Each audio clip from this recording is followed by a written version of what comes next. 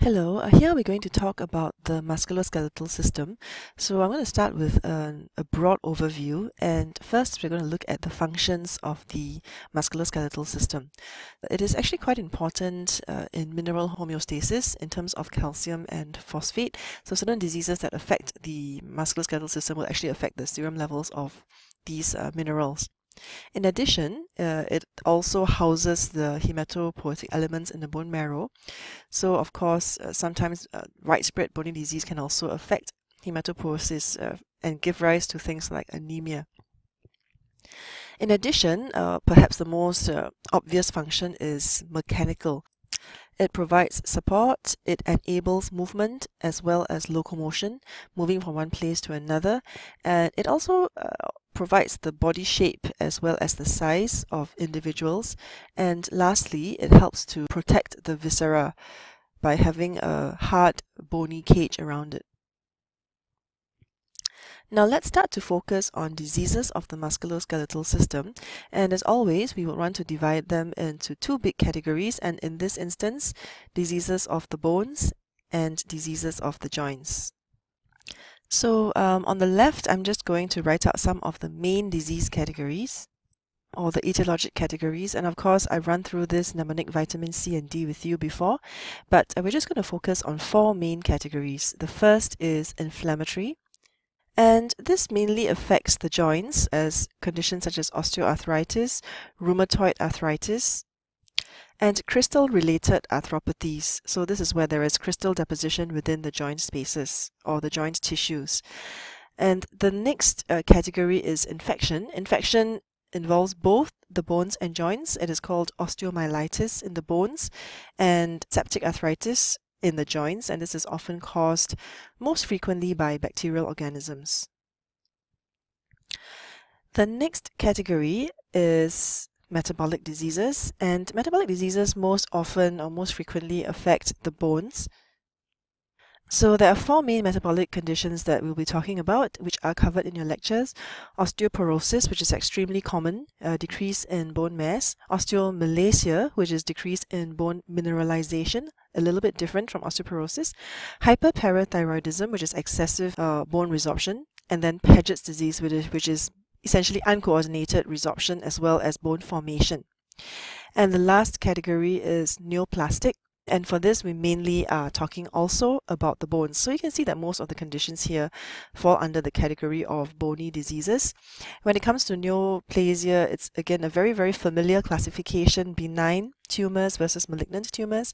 And secondary malignant tumors are very important in the bone because they are one of the catchment areas for metastatic carcinoma, for example, metastatic prostatic carcinoma, etc. So again, when we're talking about primary, either benign or malignant bone neoplasms, it's good to again subclassify them into bone-producing or bone-forming, cartilage-forming tumors and other types of tumors. So again, just to recap, joints, mainly inflammatory conditions, bones, metabolic and neoplastic conditions, and then infections can be seen in either. Now, before moving on to looking specifically at bones and joints, it is important to take note of some basic principles or points to note with regards to the musculoskeletal system. Of course, the first thing that you want to look at is the condition involving bones or joints or both, such as infection from one spreading to the other. Age and epidemiology are extremely important. So different, even inflammatory conditions affect patients of different ages, and certainly for neoplasms, children, young adults and mature adults all have different types of tumors. So that's very important, very similar to what we see in the central nervous system. Now the third point that is also extremely important is the distribution of pathology. Whether it's bones or joints, is it involving the axial skeleton, such as the spine, the pelvis, the skull, or is it involving the peripheral skeleton? Another point, another parameter to look at distribution is it a single site, monoarticular, meaning one joint space, and monoostotic means one bone, or polyarticular or polyostotic, many joint spaces or many bones. And this again helps a lot to tease out the differential diagnosis. Another point for distribution is which specific part of the bone is involved, and this is especially important in bony neoplasms.